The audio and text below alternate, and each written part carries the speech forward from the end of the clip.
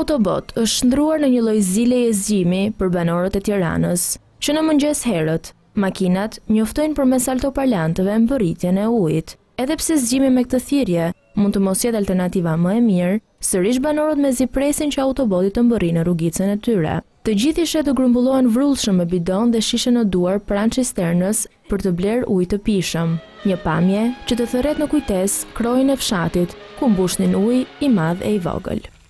Mirë hajde i mbush ti se një mbush më tona. Megjithatë, përtej kujtimeve të së kaluarës, ky është realiteti i përditshëm i shumë lagjeve të kryeqytetit. Për shkak se uji i rrjetit nuk është i pishëm, shumica e banorëve preferojnë blerjen e këtij uji për shkak se kushton më lirë se uji i ambalazhuar në dyqane. Në një monitorim të bërë përgjatë një jave në rrugët e kryeqytetit, autobotet i pam në çdo orë të ditës teksa qarkullojnë në itineraret e tyre nëpër rrugica. Bashkia, në kushtet kur nuk garanton furnizim të vazhdueshëm dhe cilësor me ujë, ka vendosur të tolerojë këtë lloj biznesi. Pas një kontrolli të bërë nga Drejtoria e Ujësjellësit në muajin maj, u vendos që këto autobot të furnizojnë ujë vetëm përmes cisternave prej inoksi, për shkak të kushteve higjieno-sanitare. Megjithatë, ne konstatuam se në realitet, nga ky rregull ka edhe përjashtime. Madje edhe në vendin ku mbushen.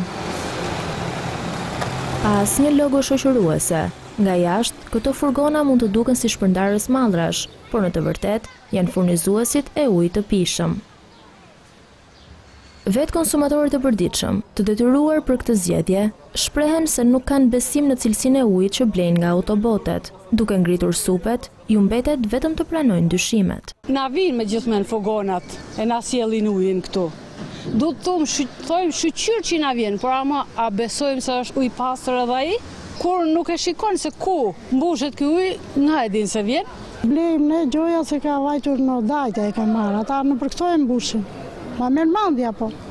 Ku e mbushin? Këtu ku gjejnë. Ujë s'dihet se ku mbushet. Kështu që mirë ky popull që e pi. Ujë që mbushni në këto botet, nga vjen?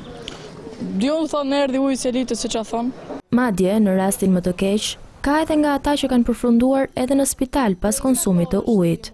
Se dim fare se ku mbushet ky ujë, se mbushet vërtet në dajt ku thonë, se në depozita nuk e di se ku.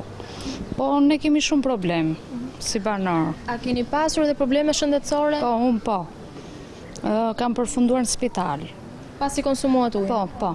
Pata alergji, pata uajnëta komplet në fytyrë dhe përfundova atje. Pas kapjes në flagrancë të dyshitësve të palishëm, u vendos që të gjithë të licencuarit të paguajnë një tarif prej 180 lekësh për 1 metër kub ujë që mbushet direkt nga burimi dhe është ujë jo i klorifikuar. Deri këtu duket se gjithçka funksionon në rregull, për sa i përket pagesës, pasi robineti nuk hapet nëse nuk e paguar më parë faturën, ndërsa për kushtet e autobotit nuk ka asnjë përgjegjës. Pas interesimit të Klan Plus, UKT shprehet se nuk është detyrimi i tyre që të monitorojë të gjithë cisternat që mbushin ujë në burim. Pas pagesës, pavarësisht kushteve me të cilat tregtohet, furgonat me ujë vazhdon të shesin pa u shqetësuar për kushtet higjieno-sanitare. Krahas kësaj, një fakt tjetër që të hedh dyshime në tregtimin e ujit nga këto subjekte private është çmimi.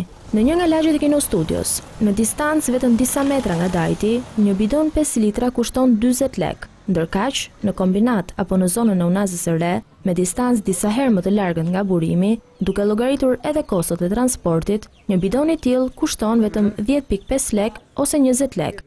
Isha një ditë poshtë pallatit për të mbushur ujë, nuk kishte ujë makina dhe tha vi për një qerekore. Ku shkon këtu? Ai thotë ujë dajti. Ku vajtin dajti ai për një qerekore dhe erdhi këtu.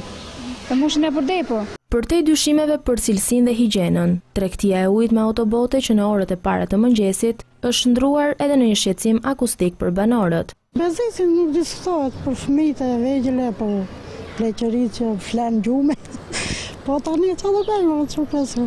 Edhe pa ujë nuk rrihet. Po pa ujë se rrihet një. Ne me ata më mësuan as edhe me ujë ai që çon shtëpi. Altoparlantët që njoftojnë ardhjen e ujit jehojnë rrugic më rrugic.